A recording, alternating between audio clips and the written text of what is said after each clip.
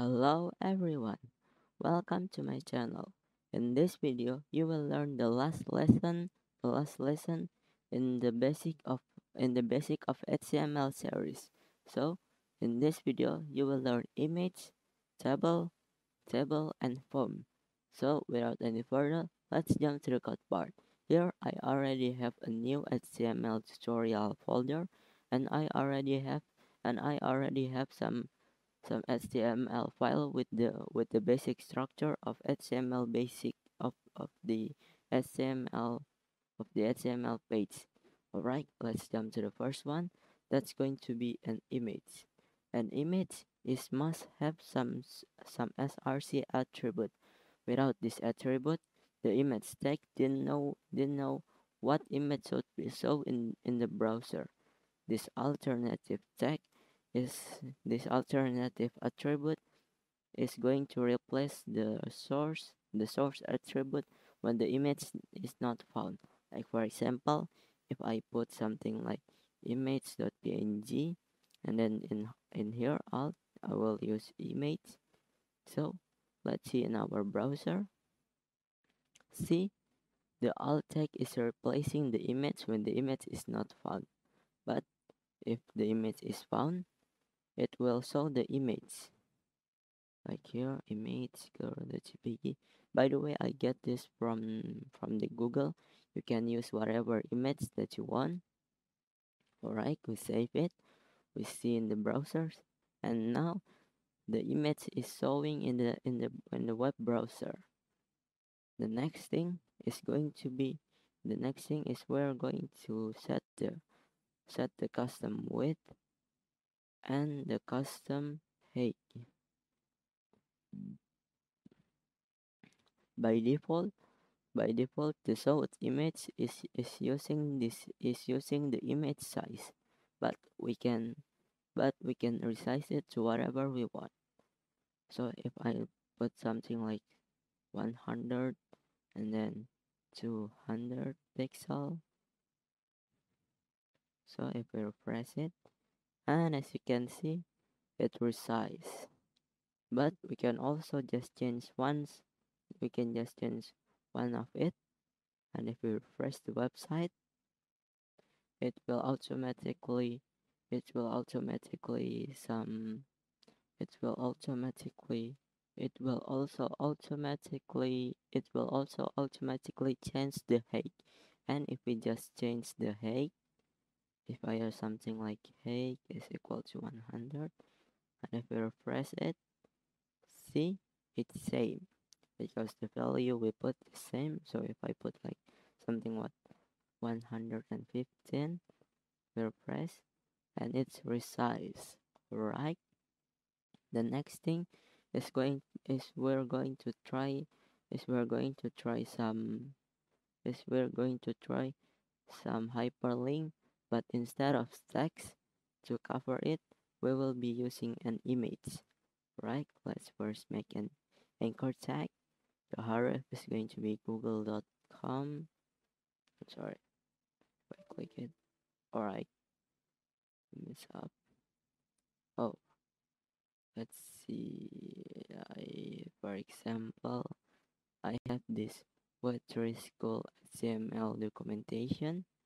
Right, we can put it in here, and we can make the image to be the hyperlink. Image source equal to image core.jpg.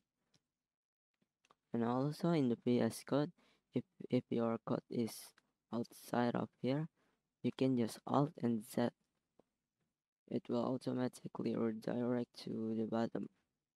Alright, let's try in the web browser. And as you can see, if I move if I hover my cursor to the image, it will change. And if we click to it, it will automatically redirect to here. And also I get the image from here. You can go back. Alright, the next thing is going to be the table. Alright, wait a second. I can give some comment, image, and I can make the two version of it. And also we can make the width and the height to be the percent form, not the px. So if I like 15%, and this one is also 15%. All right, if I look in the website, and as you can see, all right, but how about 10%? All right, now this is looks good. The one is the image, the one is some hyperlink. All right, image, and we can give some PR and HR here. And the next thing is going to be the table. The table is made by the table tag, and inside of here we can make some simple table, and we can make some more advanced table. The simple table is something like the simple table is something like tr. The tr is table row, right? I can make some comment here. The table tag is going to be equal to wrap all table component, and then we have table, not table, and we have first the head. It will wrap all the table header, and next is going to be T-body. T-body is going to be, as you can guess it, all the table content. The TR is going to be table row, and the TD is going to be table data. Alright, first we have this one TR or table row, and then we like have two TD, two. The first one is going to be HTML, oops, sorry, HTML, and the second is going to be PHP. Alright, now let's see how it looks in a website. And as you can see, we have this the simple TR and TD. Next, we're going to have some Rust, and then Ruby, right? Let's refresh it, and as you can see, we created some simple table. The next thing is going to be the more advanced table. This more advanced table is going to have T table and then T hat, and then it's going to have T body. Alright. Oh, and I also forgot one. It's going to be for the TR. It's going to be T8. T8 is going to be table 8. Alright. In here, we will have T8 is equal to maybe name, and then the second one is going to be the description. Alright, we can make our TR here. Maybe we will create some 4 or 5. 1, 2, 3, 4. Alright, and here we can put 2 TD. Alright, the first one is going to be PHP, backend, programming language, HTML, markup language. Alright, the next thing is going to be some maybe C sharp. It's going to be, I use it to make games, so maybe game programming language, and then C++ is going to be, I don't know, maybe programming language. Alright, if we refresh it, And as you can see, we have this header. The first header is going to be name, and this is the name, and this is the data name, and we have this description heading. Alright, we have this PHP, HTML, C Sharp, C++. Alright, the next thing we're going to give this table some border. Alright, let's see how to give this table some border.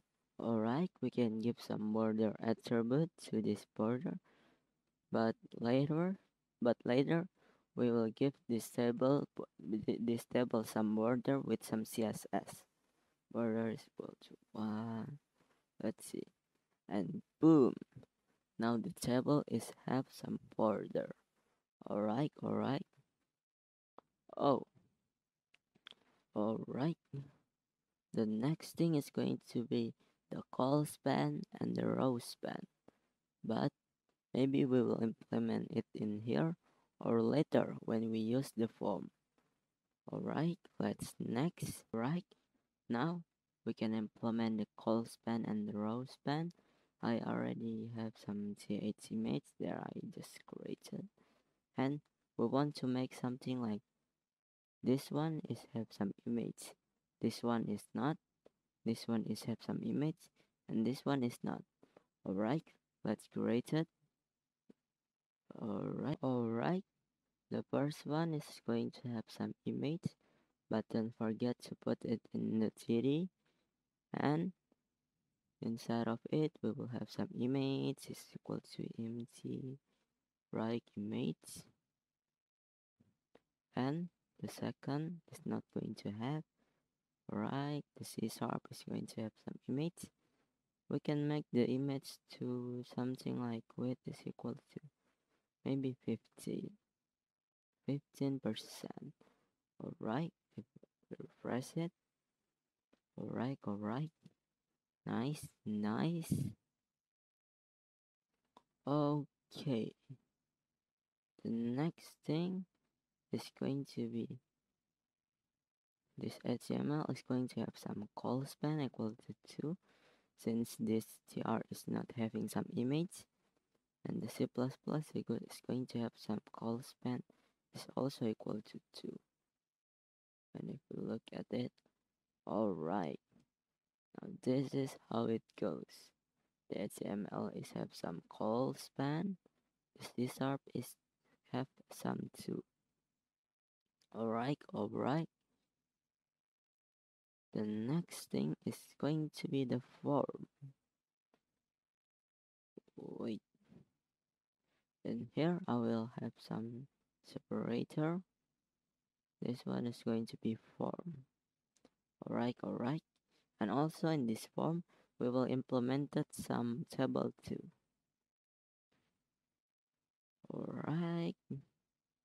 Alright. To start a form, we can use something like form tag. And if you are using PHP or MySQL, you can put the action in here, and you can also change the method. It is going to be a pause or a get. But since this is an HTML tutorial, we are not going to use that. Alright, in this form, we will be having some input. So let's make something like this. Form tag is going to be wrap all form component, and then the label is going to be label of a input, and the input is going to be input field. I think something like that, and button is button to submit. Alright, here first we can make some label, and the label is have some for attribute. This for attribute is going to fill with the input ID. So for example, in here we have input text, with the name of username, and the ID is equal to username. Now this is the field for the label. Alright, and then the label is going to be username. Let's take a look how it look how let's take a look in the website. And as you can see, and if your label is working, if you are clicked to this label, it will automatically like clicking to the input. I can example it like this.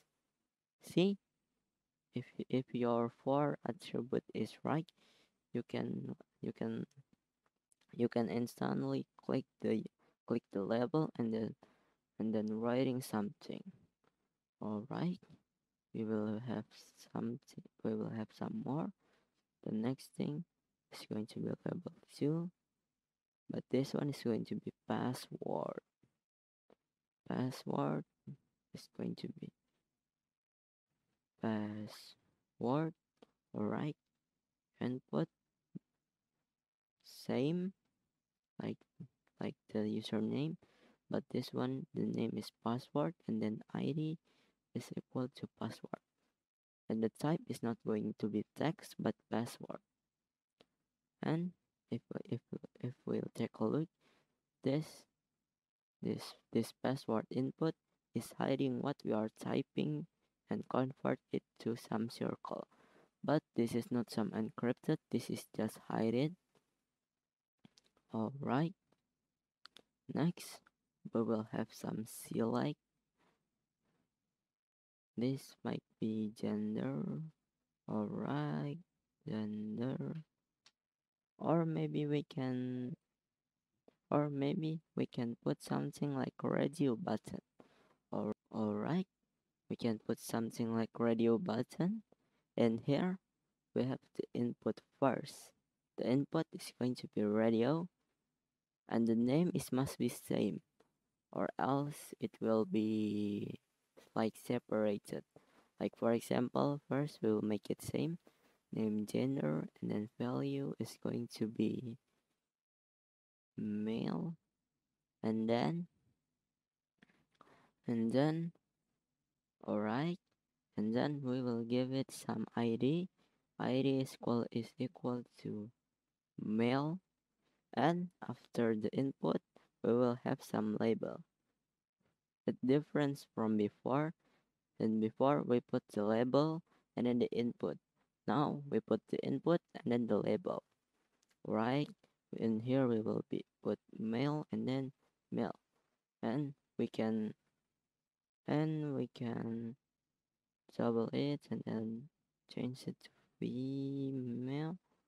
Alright, and then female. Alright. Now let's take a look in the website. And boom, it's already making some radio button. Alright, the next thing is going to be maybe something like select input. Alright, the select is same like others but different. The input is going to be the select. First we have the label, or maybe we will make it as your preferred programming language. I'll make it as F programming L, so we don't have to write that long. And then in here, favorite programming language. Alright, and then we will have some select. The select is going to have some name, maybe the same, just like this. The name and the ID. Alright, inside of here, we will have some option. Like the first, maybe the PHP, and then HTML is going to be HTML. I'm sorry. And then C sharp is going to be C sharp. Alright, let's take a look in the website. And boom. Now this is nice. Alright, the last thing we have to do is give this some button. I'm sorry. button. Alright, the button is going to have some type equal to submit, but in this case it won't work, or it won't affect anything, but but but we just added to just completed the form. Alright, and here submit. Alright, nice. Now that we have this nice form, but this form is just kind of like not styled, so we have to make the field to be better with using the table. And if you are remember, if you remember before we are going to make this form, I said that we're going to style this form using the table. Alright, now let's do this. Alright, what we have to do is we're going to make the table, and inside of this table we will have some tr, and we will make this tr as the field it is. We have 1, 2, 3, and 4. Alright, we'll make it 4. 1, 2, 3, 4. Inside of this we will have 2 td, and then 2. Alright, and what we will have to do is move this one by one. I will gonna make this like that and like this, so we are easy to move it. Alright, let's first move the username to the top. By the way, I use alt and then the key, and then the arrow key and down, up and down. Right, first one is the username, and then the input, and then the input. Alright, the next is going to be the password. Alright, and then the input. Alright, next thing is going to be the gender, and then 2 of this. Alright, we will save it first. And the next thing is going to be, and then we will move the favorite programming language select, and think about, we can choose between female or male, and then PHP, and then now we can submit it. Alright, now that is done. Okay, let's make a simple project with this, with some this of the knowledge that you are already know. Alright, I'm gonna comment this out, and then I will comment this out, and then this one. Alright, let's make some simple project. Like for example, we will have some table, or we can copy and paste it from here. Where? From here. Alright, we'll copy. Alright, copy it from there, and then paste it here. We refresh.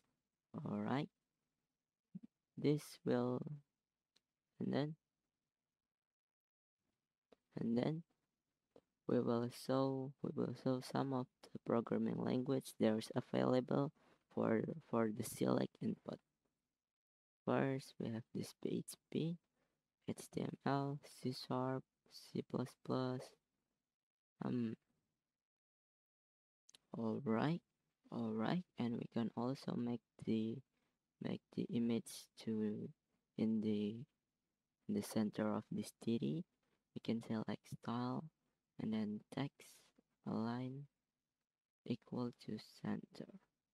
Right, let's see how it looks, and boom, now the image is in the center of this column. Alright, next we will have some more, like for example Ruby, Ruby, and then maybe there was a backend programming language. All right. Now what we see in the website, nice, and then we will have some. Maybe we will have some kinda of a image banner. We can like image and then source image.your.cpg, right? And then width is equal to 100%, but the height is just some 115 and 50 pixel. All right. Now let's see how it looks. And as I predicted, it will be stretched, but don't worry. You can use whatever image for the banner. Next, or maybe we can just set to 200 or make it at least better. All right. And maybe wait a second. All right. And below this table, we will have some form. We'll make some form, and an action is going to be null. And inside of this form, we can copy and paste the table in here. Copy and paste.